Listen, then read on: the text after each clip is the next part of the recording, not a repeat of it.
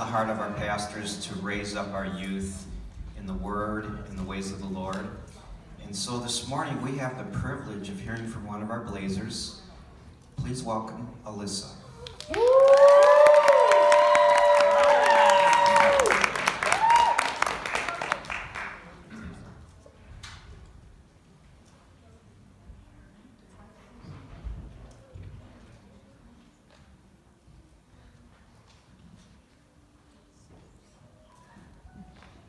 Good morning. My name is Alyssa Witherspoon, and I'm going to be talking about how to handle difficult situations.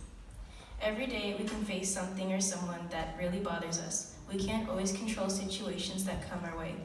We aren't responsible for how others act, but we are able to control our own responses. The scripture that reminds me of this is Proverbs 16:7. I'm going to read it to you from the Message translation. I chose this translation because the verse helped me understand it more. When God approves of your life, even your enemies will end up shaking your hand. Amen. Have you ever watched a TV show or movie when someone wanted to get revenge?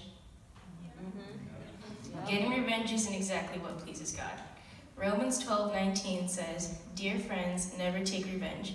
Leave that to the righteous anger of God. For the scriptures say, I will take revenge. I will pay them back, says the Lord." What about in real life, at school or at work? What helps me is Proverbs 16:7. When God approves of my life, even my enemies will end up shaking my hand. This is how I am learning to handle difficult situations. Now let us bow our heads in prayer. Dear Lord, I ask that you help us to handle difficult situations by applying your word. Help us to remember that we must first please you in the way that we respond to difficult situations. When we do that, your promise is to make our enemies be at peace with us, and you always keep your promises. In Jesus' name, amen.